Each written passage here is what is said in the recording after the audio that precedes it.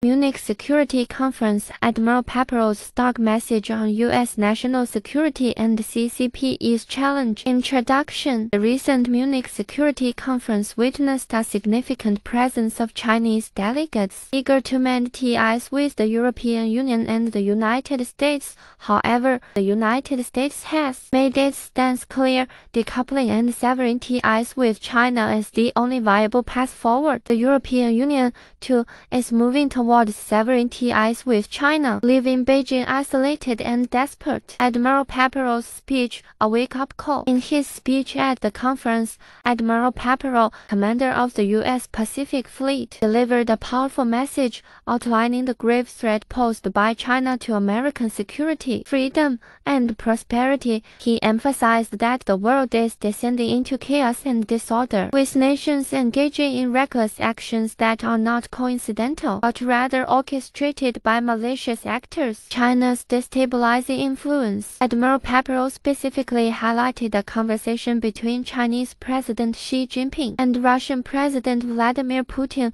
where Xi expressed his desire to push forward a new era of major change alongside Putin. This statement underscores China's ambition to reshape the international order in its favor, challenging American dominance. Paparo emphasized that China is the only country with both the intent and the capability to reshape the international order. Its actions in the Indo-Pacific region, including its expansionist claims in the South China Sea and East China Sea, are a clear indication of its aggressive intentions. The importance of alliances. To counter China's growing influence, the United States is strengthening its alliances in the Indo-Pacific region. Paparo outlined a comprehensive strategy that includes enhancing cooperation with South Korea, Japan, India, Australia, and the Association of Southeast Asian Nations (ASEAN), the information revolution and cognitive warfare. Paparo also emphasized the critical role of information warfare in the modern era. He stated that those who can harness data, computing power, and artificial intelligence effectively will prevail on the battlefield.